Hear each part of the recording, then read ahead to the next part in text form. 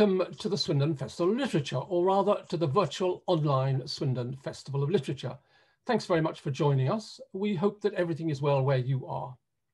Now, we are pleased and grateful that human ingenuity, cutting-edge science and digital technology make it possible for this festival show to go on, well, at least online. Today's guest has, in a manner of speaking, a history with Swindon. With his literary detective Thursday Next books, this hugely popular author has made Swindon a place of wit, intrigue, and a little weirdness, where literature is more popular than football, dodos roam the parks, and mammoths ruin your flower beds. But today he will talk about his newest book, which is set elsewhere. Maybe that's a relief for us, but we'll see. Please join me in giving a Swindon Festival of Literature online welcome to friend of Swindon and prolific author, Jasper Fforde. Jasper, welcome. Oh, thank you. Thank you very much.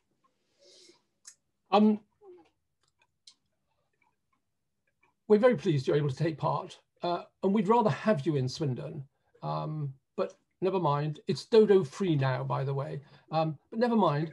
Here's a very easy first question for you, Jasper. Have you ever been to Swindon in spring or at any other time? I have been to Swindon many times. I used to live quite near Marlborough, which, as you know, is not a stone's throw. So Swindon was my big, my local town. And I remember, I mean, all you young things out there won't recall a time when the middle of the Brunel Centre wasn't open to the elements at both sides. And the day before, the times before Sunday shopping, I used to take my girls, my twin girls, I used to take my unicycle and they used to take their trikes, and we used to cycle all the way round the completely abandoned Brunel Centre, right through that centre bit, with disembodied voices saying, get no cycling in the Brunel Centre, like this. And then we had like chips down at McDonald's on the corner there. That was 30 years ago. So yes, I do know Swindon pretty well, I must say. You speak like a Swindonian, plus ça change. 30 years ago, it's like that here today. It's wonderful. And we could talk about football. We could talk about Swindon's great victory in the relegation zone, but we're dealing with literature today. So let's focus on that. In fact, let's go to the topic in hand. Your newest book, your latest book, The Constant Gardener. We'll ask you about that title in a minute. It raises many eyebrows, it raises laughs, but maybe most of all, it raises questions. How could it take a rabbit to teach a human humanity and many other things? Over to you, Jasper. Haha, over to me. Yeah, well, there you go. The Constant Rabbit. So this is what I generally do when I start writing a book is I have this sort of way of writing, which I call the narrative dare. And that is basically, as the name suggests, I start off with just a rather bizarre idea, and then I kind of see where it runs. And I had this kind of odd idea that what if we shared our country with anthropomorphized rabbits? Okay, these are rabbits who are 6 foot tall. They can drive cars, they can talk, they shop, they live in houses, they wear clothes. And we kind of share the space with them. And I thought, okay, well, where do we kind of go with this? And I thought, well, maybe they're not welcome. Maybe in 1968, when this thing happened, when these rabbits, there were originally 18 rabbits that were anthropomorphized in this sort of freak event that no one to this day has been able to describe or explain. Initially, and they were met with sort of, wow, this is amazing, and welcome, and talk to us and tell us about how fantastic this is, and blah, blah, blah. But as the years go by, that sort of elation has kind of turned to suspicion and fear. And now rabbits live very much on the margins of society. The humans decide how they're going to live, where they're going to live. And as the story opens, there is talk of rehoming the 1.2 million anthropomorphized rabbits to a sort of mega warren in Wales. Clearly, you know, for their own protection, you know, to protect them from those dangerous hominid supremacists who are always trying to make their life just a little bit miserable. So that's the kind of premise of the book. And I thought, well, okay, well, where do we start off? Well, there's a little village in the middle of Herefordshire, which is called Little Much Hemlock. Sorry, it's a great name for a village, Much Hemlock. And my protagonist, who is a rather ordinary person, rather ordinary human, who works for the Rabbit Compliance Task Force, which, as you might imagine, is perhaps not that friendly to rabbits. And he has a very ordinary, you know, very ordinary life. He lives there with his daughter. And then all of a sudden, a family of rabbits move in next door. Now, this slightly complicates things for Peter Knox, my hero, because he and Connie Rabbit, Mrs. Rabbit, kind of had a little bit of a sort of, you know, well, not a fling, but certainly they knew one another at university. And it's, you know, it's like 35 years later.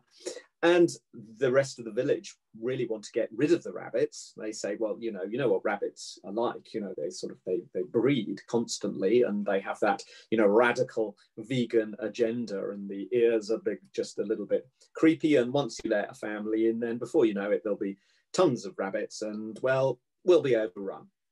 And that's kind of where the story really kicks off. And it's about Peter Knox and his relationship with the rabbits, and really questioning everything about himself and about humans, and how we treat not only other humans, but in this particular story, yeah, how we treat other animals as well. So there's an awful lot of sort of little interesting sort of questions that I can ask about humans and their dealing with rabbits, and humans and their dealing with other rabbits, the demonized other, if you like.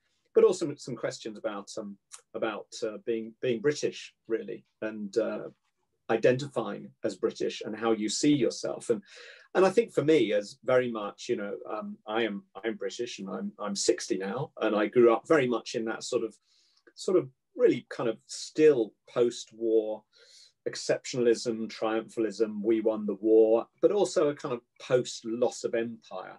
And for centuries, I think the British sort of really defined themselves by this sort of striding across the globe and, you know, doing good in very much, you know, inverted, you know, quote marks, and really dealing with that loss of empire, and how we still maintain this strange sort of sense that we're this huge mega power, when in fact really we're just sort of living on this little island and kind of perhaps fooling ourselves a little bit. So there's all kinds of little interesting sort of asides I can throw in there. But, you know, before you all go, oh my God, this sounds really heavy and I really don't want to read it, which of course is the last thing I would want you to do, is that this is allegory. This is just fun and silly. And yes, there are serious ideas, but it's also comedy as well. So I draw on lots and lots of different sources from this. There's a bit of bedroom farce in there, because obviously, you know, clearly Connie, everyone thinks that Connie and Peter are having an affair, including Mr. Rabbit, Doc, who was called Doc, obviously, because, you know, what's up, Doc, and everything, and that kind of stuck. You know, he used to be ex-military, and then we reveal that there might be a rabbit underground. You know, that perhaps there is a sort of resistance movement going on within the rabbit community, and we look at the rabbit community. We look at the way in which they run their lives. They have something called the Rabbit Way, which is a completely different way of existing within society and the biosphere than we do. And as Peter sort of sees, you know, the way in which rabbits run their lives, he sort of becomes drawn to this rather sustainable and pleasant and rather sort of, you know, all-encompassing and pluralist society. But as the story goes on, obviously things become perhaps a little bit darker. There's an antagonist who I had a lot of fun with, that I won't tell you too much about because it'll be a massive spoiler alert. Yeah. But as the story progresses, all kinds of interesting things slot into place, and the story really kind of sort of tells itself, to be honest. I can't tell you too much about the end, again, because of massive spoiler alerts. But suffice to say that I think there's kind of a lot of understanding and misunderstanding going on between rabbits and humans. It's an interesting, it's an interesting point, because a question that often comes up is, why rabbits? This is an interesting one for me. And really, I don't think I could have written it about any other creature, because we have a very confused relationship with animals, and in particular, and I think this is typified by the human's relationship, not only with animals, but with each other. But with rabbits, it's particularly confused because on the one hand, we have them as pets, and if you were to be cruel to a pet rabbit, you would probably end up in court. Yet humans murder rabbits by their literally hundreds of millions. And even language, language is a very interesting thing when you talk about, the demonization of the minority other, because rabbits, of course, when we are well, when we think well of them, they are cute and they are cuddly and they are fluffy. But when we are not well disposed to rabbits, we call them a vermin, a pest, and a plague. So there's a sort of duality within the relationship we have with our little cute, cuddly, furry creatures that we do and we don't like all at the same time. We've experimented on them. We've tried to murder them in any way possible, bacteriological warfare. There's no more indignities heaped upon rabbits that haven't at one time been heaped upon humans to other humans. So they do a very good proxy human. Actually really quite well, and the more you look into it, the more disturbing it all rather looks. But yeah, there is lots of fun, lots of comedy in there as well, and I hope you find it an enjoying and edifying read that perhaps will make you laugh, but also go things that make you go I do like that idea, things that question. But anyway, that's pretty much what it's all about. But I'm sure you have some questions for me, Matt. Jasper, thanks very much. I do indeed, and I'm really glad you were aware of spoiler alerts, because if people haven't read this book, I want them to read it, if only to have the serious fun that I had when reading it. And at the risk of being boastful, I am a very discriminatory reader. I don't like all the books I'm asked to read for review or other things. And when I read out an early chapter, Fudds and Flopsy, by the way, Jasper loves alliteration. If you can shoehorn it in, it'll be there. And even that brings us fun. But in the chapter Fudds and Flopsy, which I read to my wife over the Sunday breakfast table, she interrupted me, said, "Boy, he's having fun, isn't he?" And I wanted her to take it seriously. And it's a really interesting point, Jasper. I don't know how much more we can say about it. This idea that one thinks of serious things while laughing. Yeah, it's an interesting problem. For me, writing, because I wanted to write about what I saw, the levels of discrimination within the country, and I got to 60 years of age. I basically won the lottery without actually having to buy a ticket. I ended up male, white, European, moneyed, and everything else. If you basically on the sort of privilege top trump score, I don't have a title. And I didn't go to Oxbridge, but otherwise, I've got the lot. So it's no surprise, when I say that I've got to 60 years of my life without ever being discriminated against, like ever. There's no time where someone has, done something against me, and that's not unusual. But it's very easy for me and anyone who looks like me to kind of think, what's everyone complaining about, Britain? It's fine. I've never had any of this. And that's very easy. But of course, that is not something, getting to 60 years of life without being discriminated on is not something that my fellow countrymen share, not by a long way. So wanting to tell a story like this, but how do I, looking like I do, you know, where do I come from to tell this kind of story? And I thought, well, I'll kind of tell it from the viewpoint of myself, someone who did not see for many years what was going on around, but then slowly, you know, came to understand that there is another different story, that the experience of being British is, of course, not the same for all people, you know. But then I also thought, well, I don't want to make it, you know, not sort of dry and dull and preachy and boring. So allegorical is actually a great way to go, and to use a long established tradition of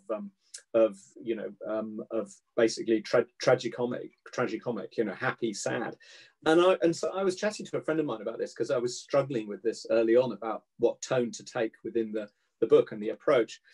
And I said, well, I want it to be funny, but I want it to be like very at the same time. And she said, you know, well, do you remember watching MASH, you know, on the telly? And I went, oh yeah, no, that was pretty good, wasn't it? And they said, yeah. So all of a sudden it was very funny, and there was Hawkeye and, you know, and doing all those, you know, great knockabout comedy, and then instantly, bang, incoming wounded, and then you're in the operating theatre, and all of a sudden this was very real, and, you know, and people were going to die, and this was war, and this was, you know, this was really unpleasant. So it's something that works. It can work, and it does work, and it was just sort of finding the right tone. And sometimes, you know, because I'm a bit of a sort of frivolous person at heart, I think sometimes I flip over too much into the silliness, because I can't, you know, help myself. But I do feel there is perhaps a serious side to the book, that, I mean, a lot of my books have this sort of serious sort of underbelly, you know, going on. And certainly this book, along with Early Riser and Shades of Grey, which attack various things. I mean, Shades of Grey I wrote, which was, you know, very much based on a sort of class strictures, you know, the immovable class strictures within a society. So it's kind of a bit of a sort of journey for me, but yeah, I just hope it works. And it works, Jasper, because the allegory that you use actually makes things almost more recognizable than if you actually spelled them out all the time. I was feeling something there that I recognized, and I felt a discomfort.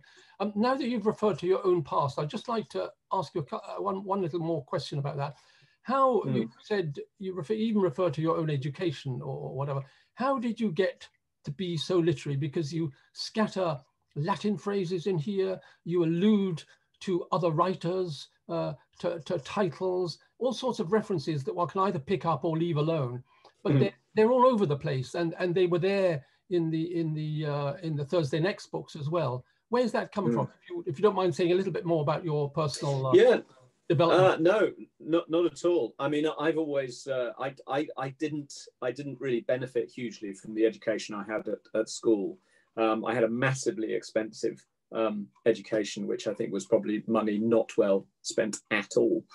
I think probably going on holidays would have perhaps, you know, been better for my parents, really, or, you know, something, or buying a conservatory or a new car probably would have been a bit better. But I've always loved story, and I've always had a very inquiring mind, and I do like reading and looking at stuff. And I think that's really where all this sort of illusion comes from. I was reading the classics, not so much at school, but in my 20s. So in my Thursday Next series, the first one is called The Eyre Affair, which is about someone kidnapping Jane Eyre out of Jane Eyre. I didn't read Jane Eyre, I think, until I was about 22 or 23, which I think is probably quite unusual. But I was playing catch up, I think, in my 20s for the lack of an education. But I've just never stopped reading, never stopped sort of reading, studying, looking at things. The Latin that I put in the book is actually, yes, is spoken by a character who constantly quotes Latin in a sort of rather pompous and shall we say, affected manner. So that's obviously a clear nod to perhaps a character in the public sphere today. But I mean, I had that when I was a kid, you know, growing up, you know, where my parents would sort of throw a quote in French at me, and I'd have no idea what they were talking about, and it's kind of stuck with me. But no, just, you know, and Wikipedia, what a great tool, I must say. No, research, read. I just love it all. You're clearly a lifelong learner, the way you refer to your reading in your 20s and playing catch up. and you also say, you know, you're maybe slightly frivolous at heart. Well, I find you quite serious, even though you're very funny. But you do know about laughing at yourself. For example, I mean, your name is an old Anglo-Saxon name with a double F, Ford. I think that's where it comes from a river crossing or something. But you make the nasty character in the book, the fox. He has your name, effectively. Yeah, well, with the double F and the double F and the E. I think that my name, I mean, although we argue, I mean, the family argue about where it came from, and there might be all kinds of, you know, reasons for it, but I think it is an affectation, to be honest. You know, that they added an F. There was original Ford, F-O-R-D, you know, that's kind of very normal, and then someone added an E, and then they added an F, and it was it's like Smiths and Smythes, you know, it's just an affectation, and I thought I'd just sort of shoehorn that in to my character's names, who spells his name with 2 F's and an E as a ridiculous affectation. And it's, there's a bit of self-deprecating, but I think the thing about self-deprecating is that I think self-criticism is probably the most important thing about humans that is sadly lacking. Really sort of self-criticizing and saying, was that the right thing to do? You know, was that the right thing to do? Was I actually doing the right thing here? Are we actually the good guys? You know, and I think that's important. So I think laughing at yourself is actually important to do, just to show that you can self-criticize, obviously, yourself. And you know, and in the book, I think the character, Peter Knox, who is a kind of nice but slightly spineless, and I think I think there's a lot of him in me, perhaps at an earlier age, when perhaps I just joined in with all this rubbish, simply because it was easier not to do so than not do so, you know, or I didn't see that there was any harm. So I think there's a lot of me in Peter, but I like to think that perhaps I might have learned something. But who knows? No, I think you're more Peter. I'll let other readers. I think, as I know you. And let's go to the book now that we've come back from you to the book. Okay. The Constant Rabbit, and people who read a bit will think of John le Carré, the Constant Gardener.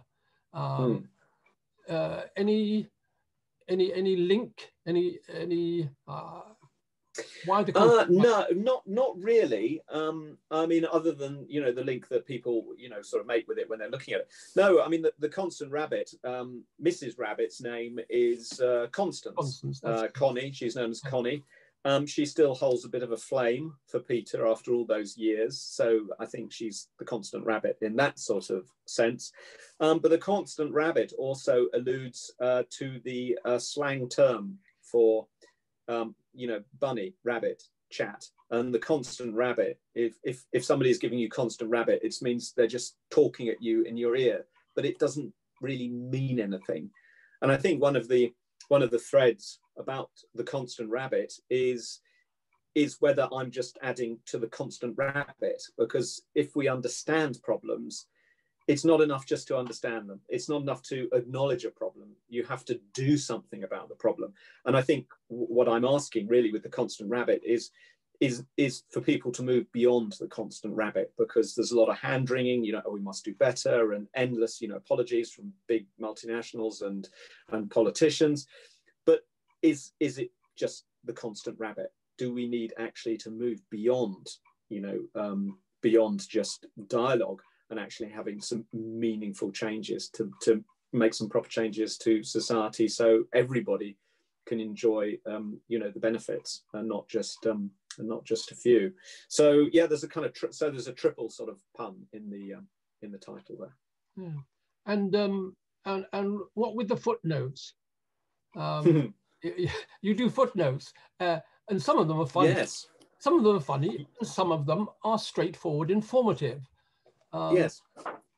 Yeah, I don't. It's a funny one, footnotes. I mean, footnotes in novels aren't generally done, but I sort of quite like them in a weird sort of way. It's as though it's a little bit extra. I mean, the thing about footnotes is you shouldn't be able to lose anything by not reading them. you should be able to ignore them completely, and the story's there. But they're just a kind of little bit extra, perhaps. And what's interesting is that the voice of the person writing the footnotes is a kind of blend between me, the author, and Peter Knox, the protagonist. So it's spoken from his point of view, but it's knowing a little bit more.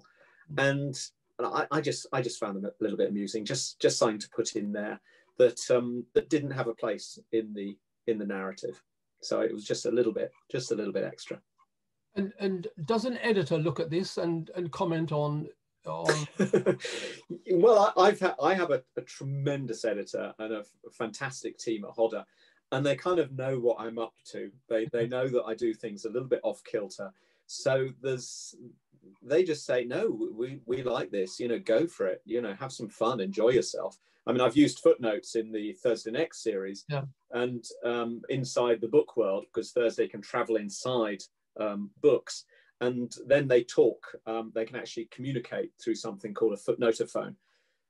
So I have a little bit of previous when it comes to using footnotes, and I'll probably carry on doing it. The last book I wrote, which is the fourth in the Dragon Slayer series, that includes footnotes as well. But I'm doing a sequel to Shades of Grey at the moment, and I don't think that does have footnotes. So I don't know. It's kind of how I feel. Yeah. You set it. You've set books in Swindon before. You live in Wales, and you set this on the Welsh border, but yeah, England. And I seem to recall you even apologised to the people of Herefordshire and Ross-on-Wye in a very nice way. Yeah. Why that area? Why not the Lake District? Why not Basingstoke? Why not somewhere else? Well, I kind of set it in. It has to be set somewhere. I mean, I think it's important to set it somewhere, and I like using, rather than completely pretend towns like in Jane Eyre or The Archers. I kind of like to have locations that you can recognise and are recognisable as such, so that if you were there or it, you go, oh yeah, no, I went in that. I've been into All Saints. I've had a coffee in All Saints. I know what that's about.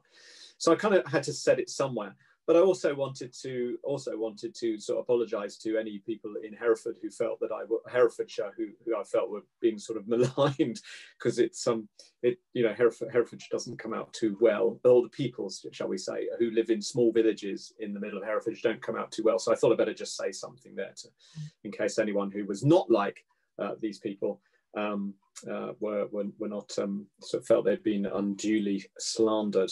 But I had to set it somewhere, and it's just local to me, so why not?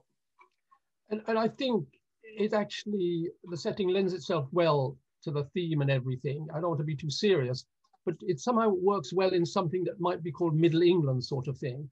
And Swindon is an ordinary town. You can imagine people in Ross-on-Wye being settled in their ways and being somewhat disturbed by incomers of any kind. I apologise. Ross-on-Wye is a lovely place, but there are many places in England which are like that. And all of us, as we get older, get set in our ways and have a notion of how things should be and how neat the garden should be, and so on and so forth. So I think I don't know whether Hodder are thinking of this going into translation. Do your books go into translation? But it strikes me as a message for the entire world, where a kind of middleness exists of settling and thinking this is the way things should be. Yeah, I mean, I think we might have a French or German translation of this pending. I'm not sure. I can't really remember. Yes, I mean, Middle England. It also works very well for comedy, because if you have people who are fairly intransigent, it's funnier when you literally parachute someone who is completely different right into their midst, and then watch them panic and run around like headless chickens. Herefordshire is very much in the middle of England, I suppose. Well, no, it's not really. It's on the Welsh border. Okay, it's representative of middle England, and the idea of that a village that really wants to maintain the cultural heart of their village and will do anything, I mean literally anything, to ensure that the cultural heart is maintained. I think as an interesting trope, not just as a little village within Middle England, but you could also say that Much Hemlock represents England within a much larger place of the world. So it's a representative, I suppose, rather than being sort of specific. But yes, I think it's funny. Yeah, I mean, because all they want in the village is to win the Spick and Span awards. I mean, that's all they seem to talk about, and and having fetes and and jam making sessions and things like that. So obviously, a family of rabbits are just going to shake that up a little bit, yeah, see where it goes. And you're very gentle, because you're not really mocking those, because it's nice to have a Spick and Span award, and it's nice to have tea parties, but it's also quite nice to bring something different along. And yeah, well, all those things are fine. There's nothing wrong with Spick and Span awards. Best kept village awards. No. Nothing wrong with it. No. It's when you use those tropes as defining factors against incomers that it becomes very, very dangerous. And you try and define yourselves within these very narrow terms, and anyone else who comes from outside, you look as not someone who you can actually gather in to help with your values, but say, no, you clearly have different values. So I can clearly see this is is something that we view as an attack. So I think it's more from sort of that kind of viewpoint, really. And I know enough people in Swindon who love your books and are happy that they're set in Swindon. And a writer at the festival I was having a chat with said, do you know what? It's actually better to be the butt of jokes than to be ignored. And so, Basingstoke, bless it, isn't. You didn't set your book there, you set it in Swindon. And Ross-on-Wye, it wasn't Shrewsbury, it was Ross-on-Wye. So there's a certain fame factor, there's a certain glow that comes with even being made fun of. Yeah, well, I mean, I to defend myself, I mean, I don't use Swindon as a joke location. I mean, it was the nearest big town to me, so I thought, well, most books are set in London and Edinburgh and Bristol. Yeah. Why can it not be set in Swindon? So I decided to set it in Swindon, and then yes, there was a possibility. Well, let's make it a joke town, where it's all really, really silly. And then I thought, well, no, let's pull back from that. Let's actually make it into this dynamic, hub of finance and excellence, which has all kinds of wonderful things attached to it. In fact, I refer to it in the book as well. Dresden used to be referred to as, and still is. It was referred to as the jewel on the Elbe. And I refer to Swindon as the jewel on the M4.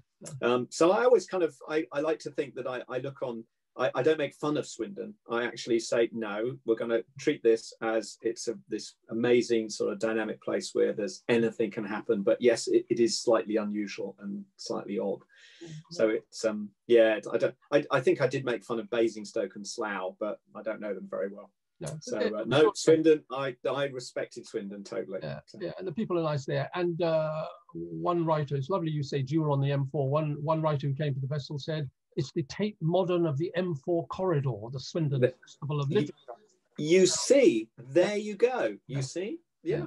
No, it is. Now, do you have a passage, I should have asked you this before, that you might like to, just to give people a flavour? And if you don't, I have half a paragraph that gives a flavour. But if anything comes to mind. Oh, you caught me slightly on the hop there. No, I think you might. Do you have something? The new rabbit intelligence officer had a startled look which made it appear that he'd been caught in car headlamps and sometime in the 70s and was still suffering the trauma of it. He would have been a lab stock owing to his white fur, which looked matted and ill-kempt, and he was dressed in an embroidered waistcoat covered by a long duster jacket that had been patched several times with brown corduroy. Rabbits abhorred waste and would often use an item of clothing until it fell off them, and so on. It's lovely English. It's kind of serious, but it immediately makes you think of other things all the time. People who wear clothes until they fall off them. People having titles. Rabbits. I like rabbits a lot, and it's and when you're an author, you know, there's this very pompous statement that, you know, novelists and authors are trying to improve a sort of a flawed world, if you like, by their writing, and I think it's pompous and actually quite grand and worthy all at the same time. So creating the rabbits, they're actually a blueprint for perhaps a better way of living. And yes, the whole thing about they really wear things until they fall off them, because the rabbits have a saying, which is only a fool buys twice. So whenever they buy anything, they'll buy it to use forever. So they drive around in old American automobiles because they can last forever if you look after them. So they have the, you know, big V8 engine, and they like Kenwood mixers and Duralip toasters, and they don't really like any modern technology if it's just for its own sake. So they can't stand PowerPoint, and they go, why do we have PowerPoint? Let's just have an overhead projector and a little floppy film. It makes much more sense. So they have a sort of rather sort of jaundiced look at technology. And, you know, if it's new, okay, but does it really help? And if it doesn't, then we don't really need it. And, you know, so I think there's a lot of that. So I think this sort of notion of sustainability and buying things to last, and mending them when they wear out is something that rabbits really like. And perhaps I think maybe that's something that we could embrace too. And this is not a spoiler, but you have an aftermath in this book. You have a section which is, an aftermath. And in it, you have one of the most serious lines I've seen in this entire book. And it just rang so true. And it was, the language of division can always be monetized. Do you remember that? Yeah, I think so. Very topical. Yeah. Do you want to just say something about that? Did you end on a kind of serious note? Yeah, I think what it was in relation to, because there's the British anti-rabbit party in the book, and they I can't say too much spoiler. Yeah, I think what they're saying, the language of hate can also always be monetized. I think we found that a lot with a lot of commentators, perhaps on TV and Twitter and the medias, is that inflammatory speech can often be monetized very, very easily, where speech of peace cannot. And that's very worrying. What's interesting, I mean, we're living in a very interesting era. You know, the era of social media is a sort of fascinating one that we have just entered, and we haven't, as humans, figured out how we deal with this, because we've had the last 1.2 million years to figure out how manners work and how we exist with one another, because we generally speak face to face or within a group of people. And if somebody says something a little, you know, off color, or shall we say a little bit sort of, a bit dodgy, then everyone else can sort of go, are you sure? You know, and you'd back off and you'd see your peers. But if you don't have that, if you're just sort of really just sort of writing stuff on your tablet and you have no one there to say, really, are you sure? Then all of a sudden that 1.2 million years just gets thrown in the bin, and we have to kind of re-establish how, you know, manners and good conduct and respect works all over again with this with social media. So we're clearly still not there yet. You know, it's still a work in progress, and I just hope that we can figure it out really before it all sort of spirals downwards, to be honest. Jasper, you can hear folks, that Jasper is a funny man, but he's a very serious man, and he cares about things. I hope he doesn't mind me saying that about him. And he's written a great read and a terrifically thought-provoking and entertaining book in this. I urge you to get it from the various sources you can get it online. Jasper, even though your next book isn't set in Swindon, I hope you'll come back again. Oh, yes. Yes.